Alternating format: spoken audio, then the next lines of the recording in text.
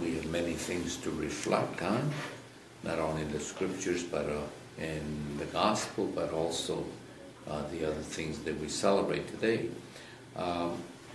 Today we're celebrating, as we have here, that's Saint Isidore, and we already anticipated this Mass by celebrating it in the farm. Whose farm was it now? The Albus farm in north of Levelland, below Littlefield, and so on. So that we already anticipated it, and of course that is one of the oldest traditions here in our diocese, and we wanted to remember today with Saint Isidore. Layman, whose wife, Maria de la Cabeza Toribia, is also a saint. So you can use that for marriages. A couple, they are saints. And a farm laborer associated with miracles. He was such a mystic that as he was working the fields, he was in prayer, and then the angel did his work. Because he was so, not bad. Yeah. But first you have to be a mystic and be in prayer.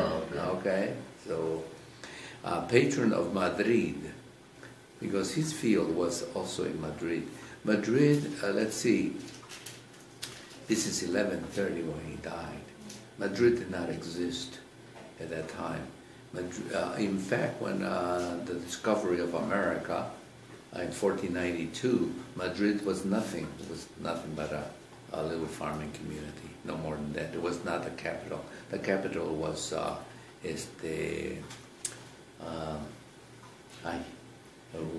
capital of the world, where the great painter El Greco is from.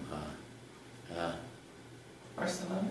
No, they took off. Anyway, Madrid was practically nothing. So later on it became the capital of Spain.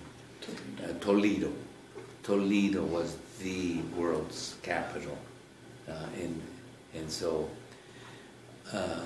right now his farm that he labored is probably just streets and everything else of Madrid plowed under,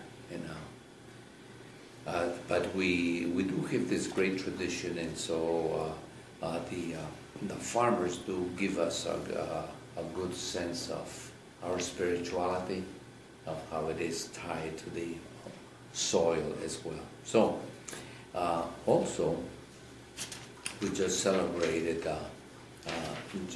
Saint Matthias yesterday, the one who took the place of Judas Iscariot, and I find this solemnity, this feast, a very, how would you call it, most loving approach and respectful approach to Judas.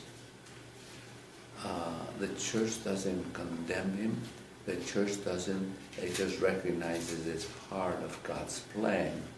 And with the utmost care then, chooses Matthias. So when we see here, the one who ate my food has raised his heel against me, reference to Judas, that then the church does it with great care to replace him in order to fulfill